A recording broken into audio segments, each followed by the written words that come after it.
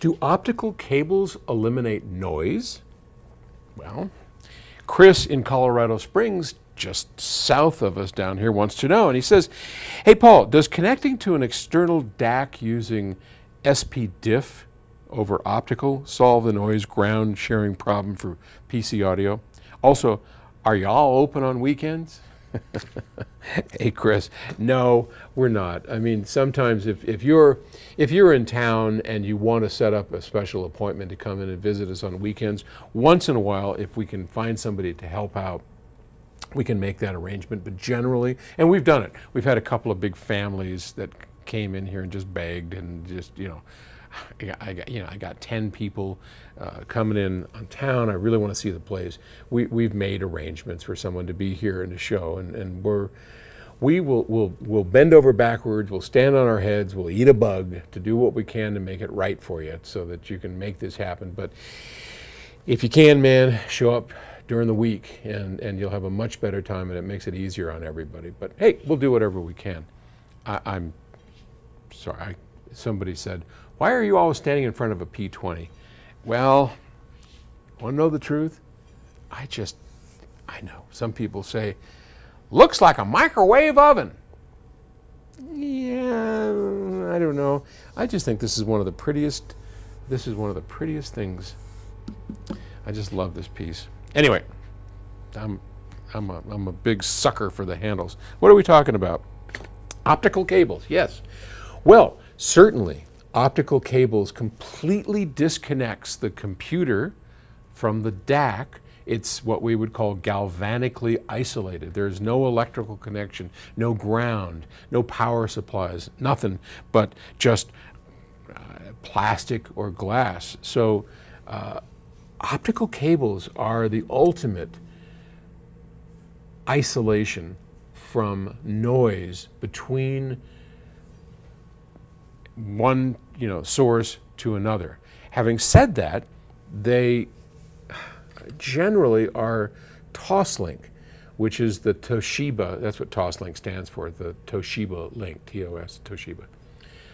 They're generally the Toslink plastic style, which are limited, usually limited to about 96 kilohertz. So if you want to do high resolution audio, they're not a good way to go.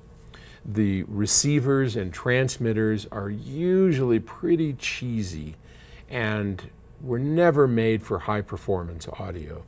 The original AT&T glass cables, oh, mamma mia, hey, those were some sweet interfaces. And we're working on what we're going to call the Ted Smith Signature Dac. And here's where Ted gets to just, Ted, you want it? You got it. So you put in what you want. And Ted's, it'll be a two-box chassis. It's going to be expensive, probably 20 grand. I mean, it's a lot for a DAC. It's a lot for anything, hell. But and maybe it's 30. I mean, I don't know. It's whatever it winds up being, that's what it's going to be. And Ted gets to just rock and roll. And he's going to, one of the bases of what he's going to do is have a digital chassis. So everything digital is in one box with its own power supply, its own cord, and then he's going to have an analog box. These will be two, regular chassis like Drexstream, but they'll be fancier. We have a new design. It's going to look really cool. I'm kind of excited about it.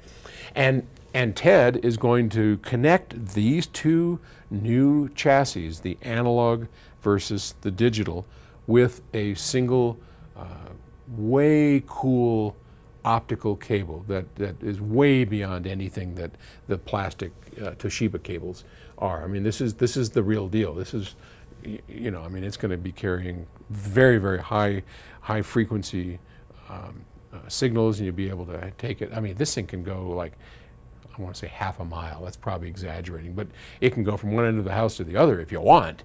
So you could have real isolation on that. But yeah, absolutely. Done right, ain't nothing as good as optical. One other quick example. In our upcoming server, we're making a server where it will have an isolated computer inside of the box. It'll be a single box, hard drive, computer, and a digital lens output stage. But one of the things that we're doing is offering complete isolation from the computer in exactly the way that you were describing. So internal to the new PS Audio server, the Octave server, whatever we're going to call it, there will be multiple glass fibers that connect the noisy computer part of it to the ultra clean and quiet analog output stage. And why analog? Because a server is going to put out digital, right? Well, we use analog switching and switches inside that don't saturate and don't latch up. So it really is analog. Same thing TED does. I mean, we got the idea from TED. There's different kinds of logic, and if you use the kind that we use, they're actually high-speed analog circuits that don't go up and hold up there and saturate, so that we can have good control over our jitter, so that we know when it's coming out of its 1 state and going down to its 0 state. But that's for a whole different conversation. Great question. Thank you for asking it, and I will talk to you tomorrow. Bye.